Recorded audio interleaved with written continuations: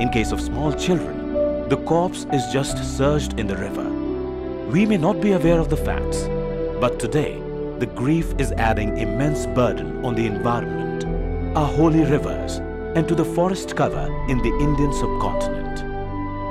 In India, nearly 4.5 million tons of wood is used to burn human corpses annually, and about 50 to 60 million trees are cut to feed that consumption.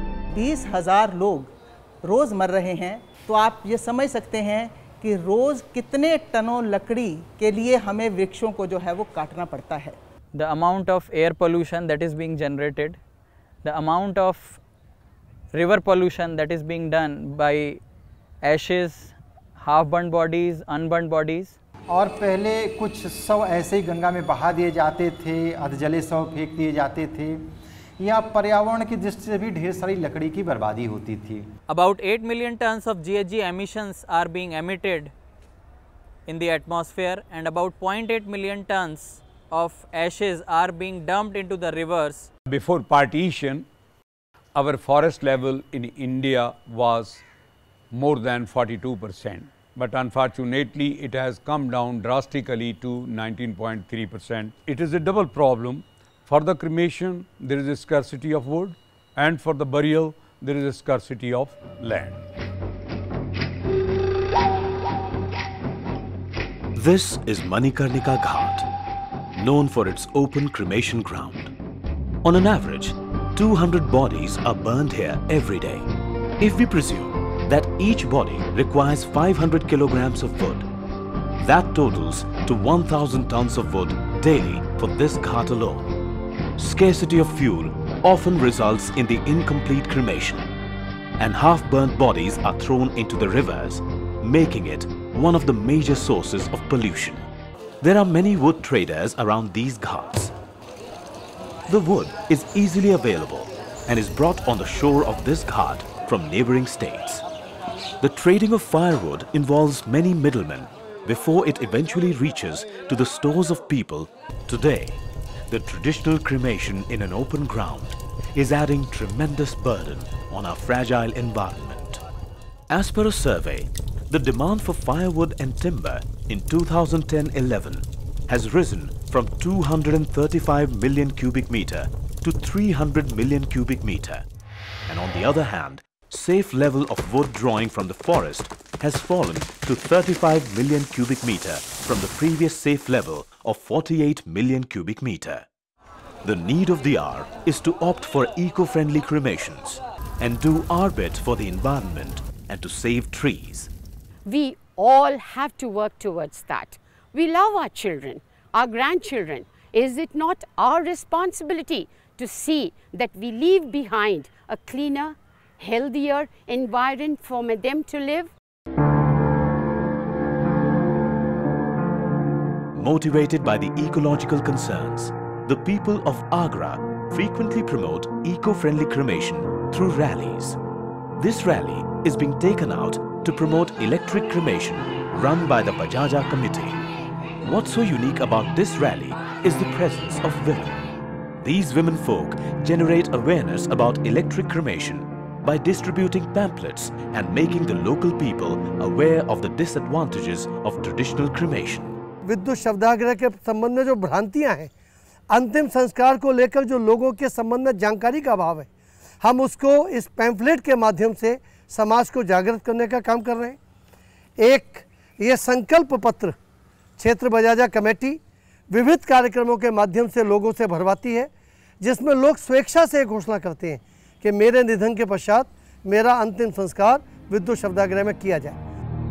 Electric cremation is just like the traditional cremation and allows the family members to follow all the rituals associated with the last rites of the dead. In this eco-friendly process, heat is generated through electricity instead of wood. Once the rituals are finished, the body is slowly pushed inside the electric chamber and the door is closed.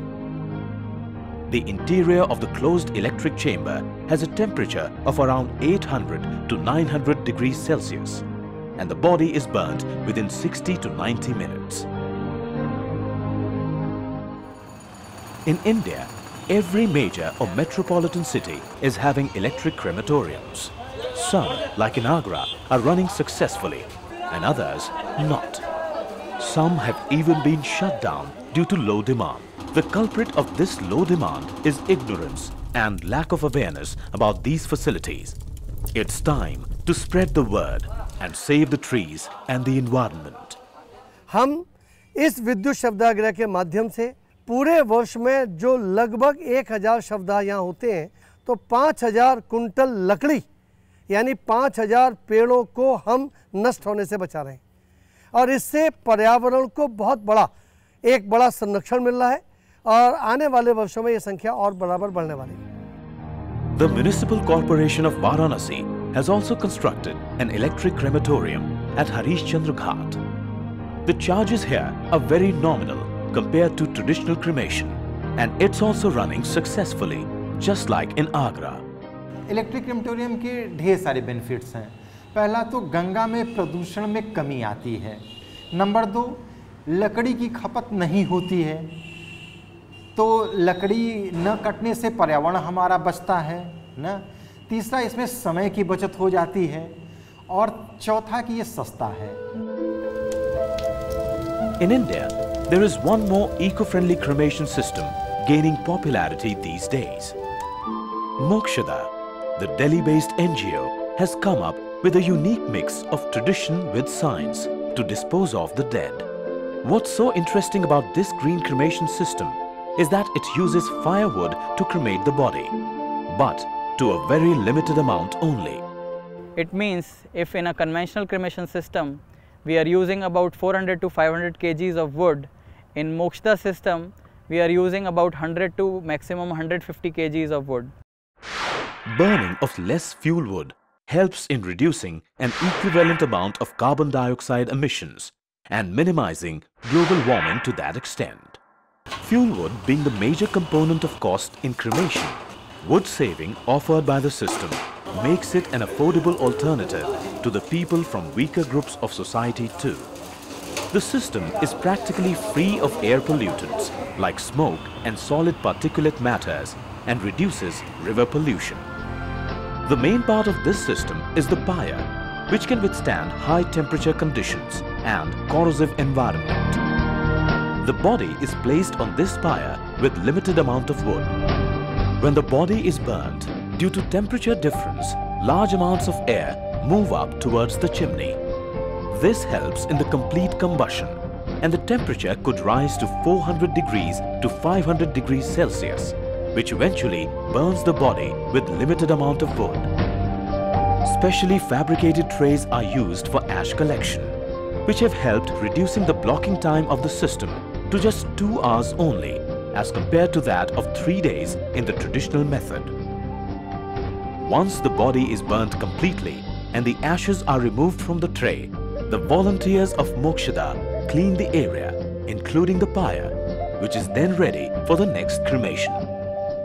The benefits of Mokshda green cremation system are: number 1, we are saving trees since we are saving wood. Then we are saving space, since on 1 unit of Mokshda green cremation system we can perform about 4 to 5 cremations in a day. Vis-a-vis in traditional system you need lot of space, as a platform is blocked for 3 days, since there is a ritual that ashes are collected after 2 days or 3 days. Mokshada has at present installed 50 such units across 5 states in India, and there is huge acceptability to all its units as it is much closer to the traditional cremation system. The Ministry of Environment and Forests, Government of India, recognizes the system for its potential to not only address river pollution but also GHG reductions.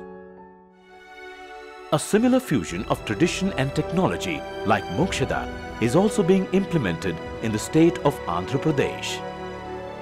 The technique uses a gasifier which produces huge flames to cremate the dead bodies. Meet Rajwant Singh Gulati, who has been running Swargdham Cremation Ground in the Alwal district of Hyderabad since 1984. It was also with the initiative of Rajwant Singh Gulati that the state of Andhra Pradesh saw its first biomass gasifier-based cremation system. Everything is very systematic here. The basic idea is the gas is produced out of the wood only, this wood which you see. The normal traditional cremation, the wood is of a long size, but here it is cut and then taken to the machine. The uniform-sized chopped wood is then put into the gasifier. The limited amount of wood is then ignited and the gasifier is kept ready to make the producer gas. This is the main part of the biomass gasifier plant, where the producer gas is generated in the limited supply of air. This neat and clean gas is then pushed into the closed chamber of the furnace through specially designed nozzle. The entire furnace is engulfed with fire, which is of 8 feet in length. The temperature inside the furnace reaches between 800 to 1100 degrees Celsius, which eventually incinerates the body. The project helps to burn the bodies in very limited time. The ashes are available just in 2 hours' time.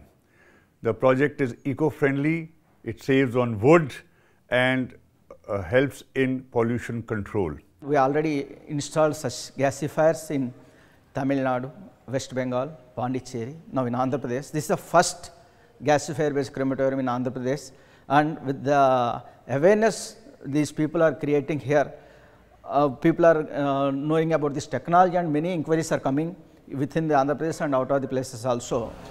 The government is today praising these individual initiatives, and so are the people of Hyderabad.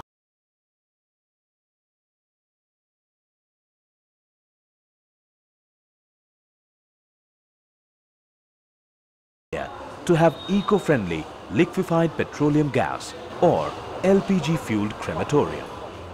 The Punjab Pollution Control Board is of the view that the 2 LPG crematoriums installed in the city would definitely cut down the consumption of firewood and help in the reduction of harmful gases. The infrastructure is almost similar to the biomass gasifier-based cremation plant, with only difference being the fuel, which is used to cremate the body. When a dead body is brought, it is placed on this trolley. All the rituals according to the respective religions like Sikhism, Hinduism and Jainism, they are performed over here. And thereafter the body is ready to be cremated inside the chamber. Once the body is inside the closed chamber, the eldest son puts a small fire and the doors are closed. LPG fuel is pushed inside the chamber, and within few seconds, the entire chamber is filled with flames. The temperature inside the chamber rises between 900 to 1100 degrees Celsius that can even burn the hardest bone in the body. The hot air from the chamber is passed through a water tank where the hot air is cooled down. Particulate matter and fly ash are arrested, and then the cooled air is sucked by an exhaust fan sent through a chimney to a height of 100 feet into the atmosphere. In our society, there is another ritual called Kapal Kriya. It is also very important. And for that Kapal Kriya, we have made the provision into this machine. We remove this window plate. You make a dash on the skull of the dead body. This plate, this window is closed. And that ritual is completed. The technique takes just an hour to cremate a single body and consumes 10 to 12 kilograms of LPG gas. The idea of using LPG for cremation was initially developed in the state of Kerala, where it has become a big hit and people have today readily accepted the change. We installed 35 units in Kerala and in Amritsar, and 15 units order is in our hand. The people of Amritsar have also accepted the change, and today each unit of LPG crematorium is receiving 2 to 3 bodies daily. The figure is low, but with much publicity and awareness, it would definitely increase in the future. मेरी mother Surendra Kaur ji ने यहाँ के regional कोई पंजाबी अखबार पढ़ रहे थे, तो उन्हें पता लगा कि यहाँ पे वो भी सिस्टम शुरू हो गया कि जिसमें लकड़ी की बजाय एलपीजी से संस्कार हो जाता है। तभी उन्होंने बोला कि ये तो बड़ा अच्छा काम हो गया, क्योंकि आदमी ने कहा ज़िंदगी में चाहे एक भी वृक्ष ना लगाया हो, पर जब वो यहाँ दुनिया से जाता है तो कम से कम 2 वृक्ष अपने साथ ले जाता है, कम से कम 2 वृक्षों की बलि देनी पड़ती है। तो तभी उन्होंने शो कर दिया था, बता दिया कि अगर मेरा कल को संस्कार करोगे जब मैं यहाँ नहीं रहूँगी तो आप LPG की विधि से ही करना। In Delhi, LPG crematorium has a twin brother, and it is compressed natural gas or CNG-based crematorium. This is Nigambodh Ghat, where 6 units of CNG crematoriums have been installed, and they are all working successfully since 2007. CNG जो है तकरीबन 1.5 घंटे के अंदर पूरी body उसके अंदर जल जाती है और 1.5 घंटे के बाद हम लोगों को बॉडी की जो अस्थियां हैं, जो राख है, वो अगर चाहे व्यक्ति तो 1.5 घंटे बाद ले सकता है। The operation of these units is very simple, and one can operate them after a week's training. We can say this is the cheapest way of cremation with minimum use of energy, and till date it's the cleanest fuel. CNG के अंदर cremation के लिए सिर्फ 500 रुपये का हमने शुल्क रखा हुआ है। हमारी धार्मिक मान्यता ये है, पर्यावरण की दृष्टि से भी CNG बहुत ही महत्वपूर्ण है। The Zoroastrians have their own way of disposing of the dead. They prefer to expose their dead to the elements and flesh-eating birds within the confines of the towers of silence. The act is also considered to be an individual's final act of charity. However, over the last few decades, the alarming decline in the population of vultures has negatively impacted an important right of the Parsis in India. The vultures used to dispose of the dead bodies within half an hour's time. But then, all of a sudden, all over Asia, the population of vultures started dwindling, and that is when the problems for the disposal of the dead started taking place. Lot of bodies started accumulating in the towers and all that. The job was indeed difficult, but the team members continued experimenting in Gujarat and finally came up with an innovative way: the solar concentrators. These concentrators were initially installed at Mumbai and subsequently to other states having Parsi populations. The system is simple and very eco-friendly. The concentrator moves along with the sun and heats up the body. That's why dehydrating it, so you don't get any smell and all that. And what happens is completely dries up. The bones turn into calcium and are flown into the 4 streams that are there inside. You should know there's one disadvantage to the system also, Karka. That is during monsoon, when there's no sunlight, that is the time the solar concentrators do not work and bodies take a long time to degenerate. This is Muni Seva Ashram, home to people of all age groups. The ashram looks after all the needs of its people. There are dispensaries, schools, daycare centers and old age homes. The ashram is now planning to install a solar crematorium, and initial tests have been proven successful. The open solar crematorium has been built with special Scheffler solar reflector developed specifically for this concept. The reflectors are designed to heat a 2-meter long crematorium chamber to above 700 degrees centigrade. This solar crematorium is not about disposing of a dead body, but it is also to fulfill the emotional desire of the people. Once the dead body is here, then people do what we do traditionally. Now you can do all the rituals what you would like to do to give to the farewell to the dead body. Once the dead body is placed in this combustion chamber, you slide it inside, you close the door from back, and one turns this 50 square meter dish and reflects the light through the small opening onto the dead body. Due to the high concentration of the sun, the temperature achieved in the oven is 1200 degrees centigrade, and the body will get incinerated in 2 hours. The system is unique and one of the first of its kind in India. The process also involves collecting the ash after cremation. We were soon informed by the population here that they would accept the solar crematorium only if there was also a guarantee that a body will burn even if there was a piece of cloud coming into the sky. So we went ahead and developed a technology now where we can bottle the biogas, and now the bottled biogas can be brought here and used for solar crematorium. In Kerala, even the cemeteries are turning eco-friendly. Extreme difficulty in acquiring burial grounds and soaring land prices are among the factors that have prompted major churches in the state to shift to eco-friendly tombs and reusable graves from the conventional cemeteries. I started it because of the existential need of the time, because there are a number of problems when persons are buried in the ground that affects the nearby houses, the water sources, all these are affected. But in the new system, nothing will be affected. That is one of the major principal characteristics of this type of cemeteries. In the beginning, there were certain confusions and difficulties from the part of the people.